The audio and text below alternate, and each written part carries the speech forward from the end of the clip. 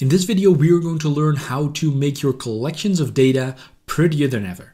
We are going to look at data templates. So you can use your data templates in list views, collection views, carousel views, basically all controls in Xamarin.Forms that will allow you to show collections of data.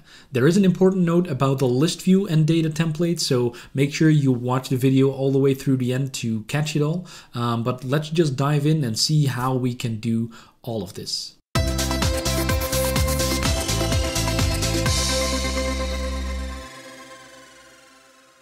So for this demo, it's a little bit different than usual. I have still taken the file new Xamarin.Forms application, but this time I've already prepared a little bit of code. So as you can see, I've removed all the labels here that are normally here whenever you start a new application from Visual Studio for Mac 2019 or Visual Studio 2019 on Windows. And I've put in a collection view, which already binds to a monkeys object as an item source. So we are going to show a list of monkeys. I'll show you in a little bit. And actually, if we go to the code behind for this page, then you can see I've implemented some stuff here as well. I already have in place a observable collection for monkeys. So that is where our monkeys are collected, and this will serve as the item source for our collection view. So this is basically the data backing store for our collection view. This goes into a little bit of like the data binding stuff. If you're interested in more of that or you're struggling with that, please let me know in the comments and I will create a video more specifically to that, to whatever your situation is. I've already also created a HTTP client right here that I'm going to use. And in the main page, I'm setting the binding context to this, which means that for this full page, it will look for, like, you know, you could see here in our example, it was just saying binding monkeys. So that means for this whole page, the binding context is the code behind for this, and it's referencing now this monkey. So setting the binding context to this page, to this object, set it to the main page right here, enables me to just say binding and then the property name, so in this case monkeys, and it will automatically know where to look for in the binding context, what to bind to. Again, this is all has to do with data binding, so if this is something that you have difficulties with, then please let me know and I will make videos specifically for that. In the unappearing of this page, I've implemented a little bit of code. If there are no monkeys in our collection yet, then I will use that HTTP client and go to a monkeys collection that has been made available by James Montemagno. You probably know him if you've been looking at Xamarin stuff.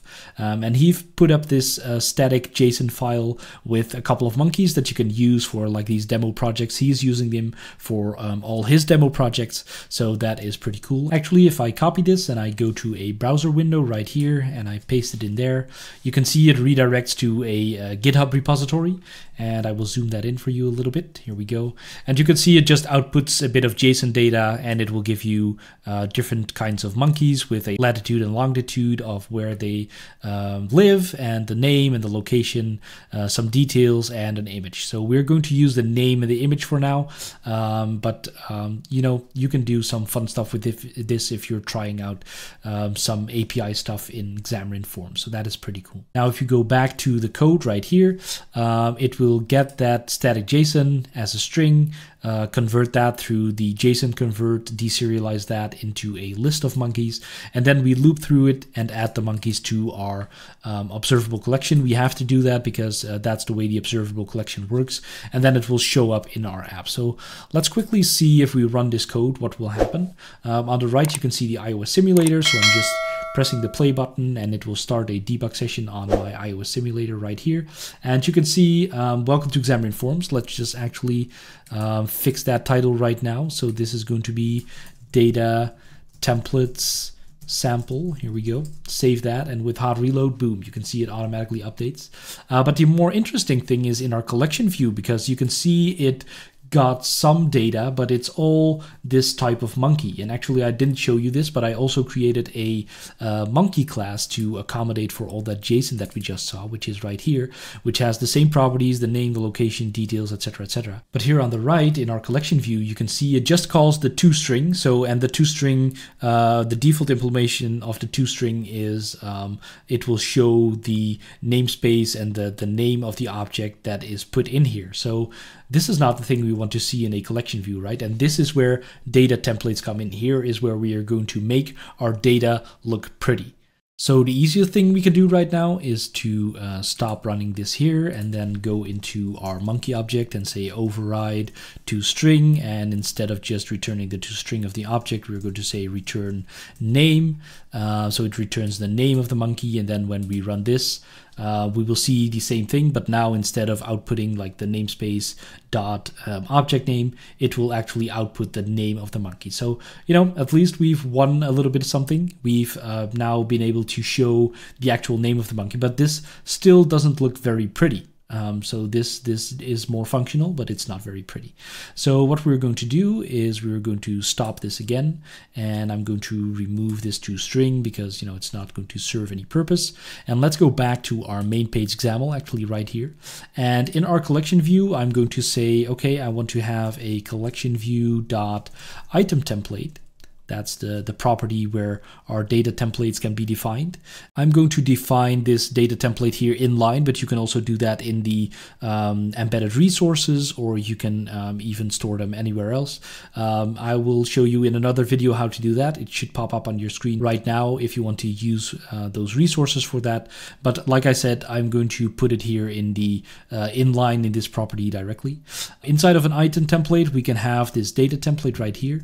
And inside of this template, we can basically do anything. So what I can do right now is say I want to do a stack layout, so that just stacks the different elements inside of it horizontally or vertically. Let's do it actually horizontally. So we're going to do this, and I'm going to do an image right here, and I'm going to say the source of this image is going to be the binding, and that is going to be a little bit funny. I also have a video on that, so that should pop on your screen right now.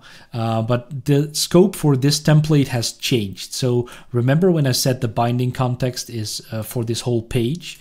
Whenever we now get into this templates, the binding context will change its scope, and suddenly within this data template, the scope of this template will be one monkey. So not the full page for this, but it will be just one thing, one monkey object in this, or whatever you bind to this, of course.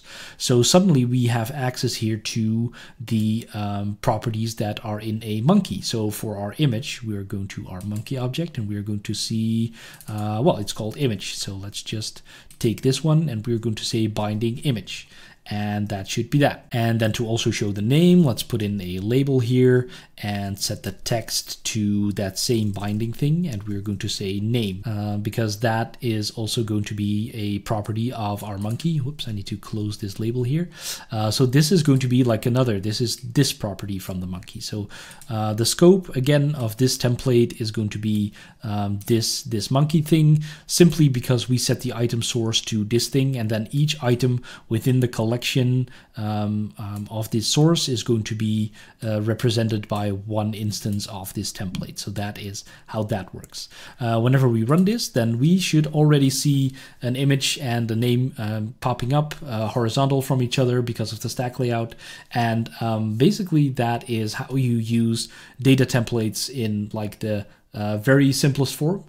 This, of course, doesn't really look like a nice design, so it's up to you to make it actually pretty, but this should give you like all the tools you need to work with data templates. Now, one important last note, data templates are available in CollectionView, CarouselView, basically all the controls that work with like collections of data, so also the ListView.